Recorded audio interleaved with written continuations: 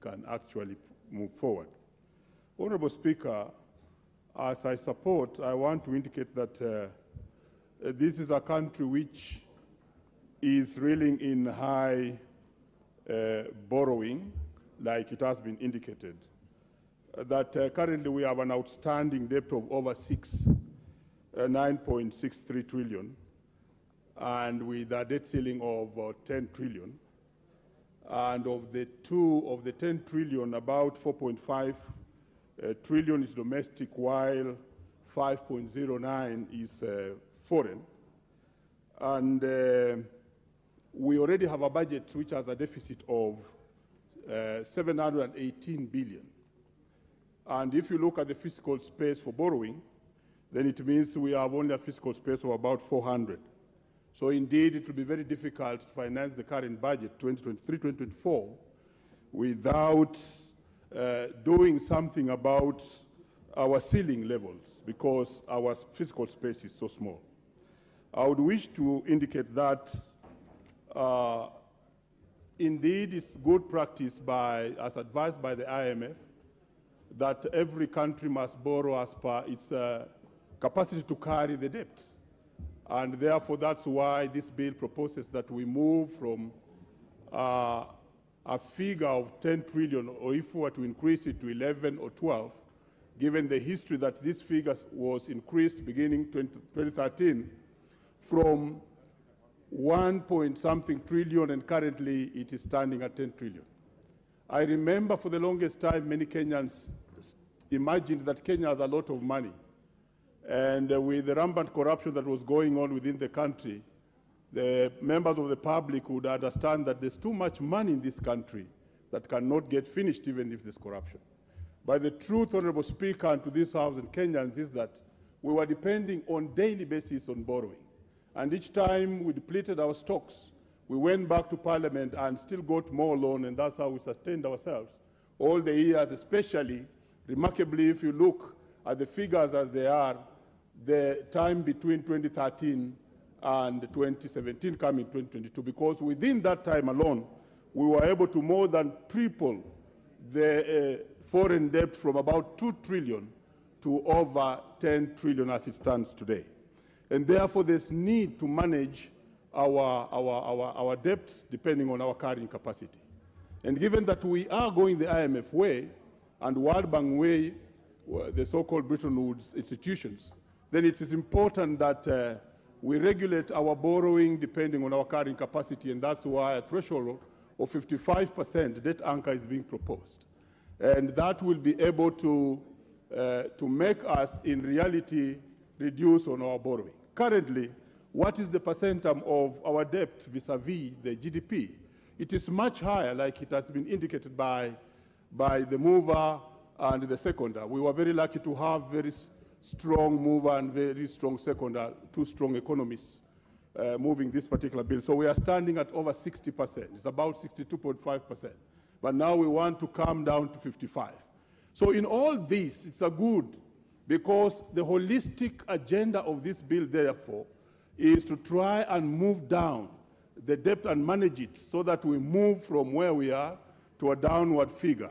And therefore, I think it is good, but then we have to put several measures in place to make sure that we don't allow our powers to be ceded to the minister.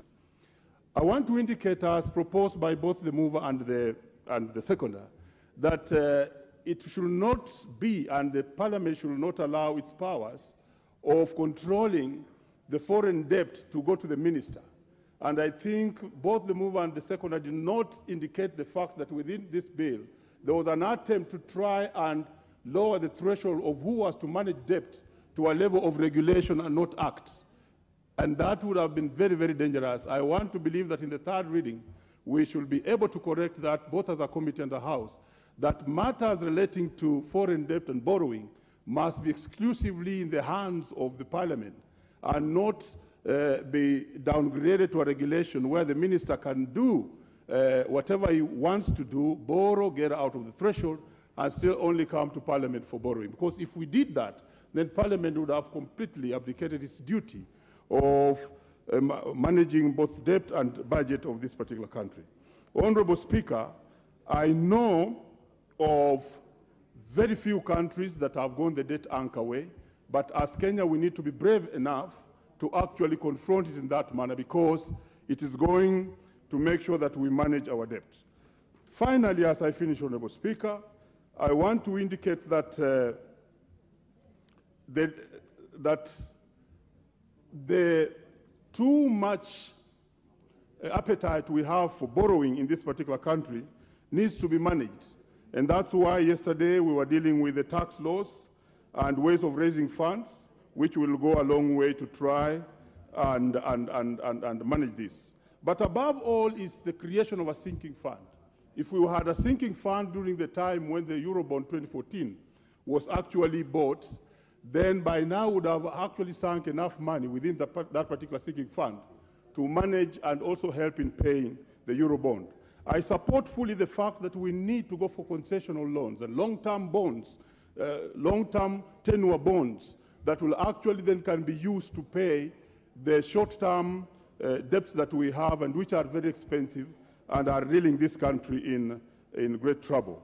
Honorable Speaker, I want to support this bill and urge the House to support it, because we have to cut our clothes depending on our size.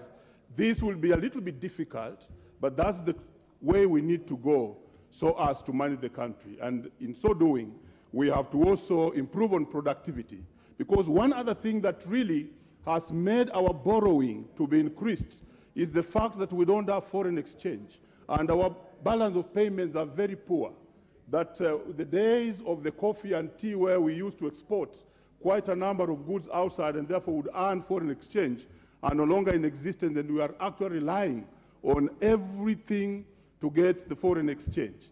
And it was hit by the fact that, and I like the discussion of yesterday, Honorable Speaker, that we are importing everything, and therefore we need 100% dollar for us to import everything that we want. And therefore, as I saw, some measures being put on importation of steel, importation of things that can be produced within this country, that was a very good measure, because we must start producing, exporting our own goods so that we can get foreign exchange, which in turn will reduce the burden that we have in that particular area. With those few remarks, Honorable Speaker, I want to thank you and support.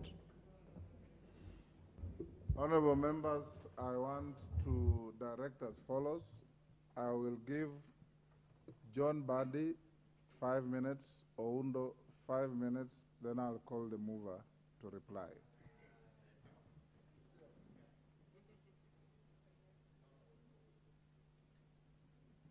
Thank you, Mr. Speaker. Hold on, Badi.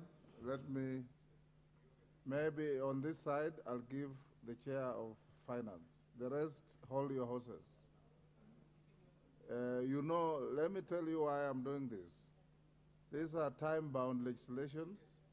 You can see the hemorrhage in the House is quite high, and we need to put the question when we have quorum, and these bills must be ascended to on or before Friday.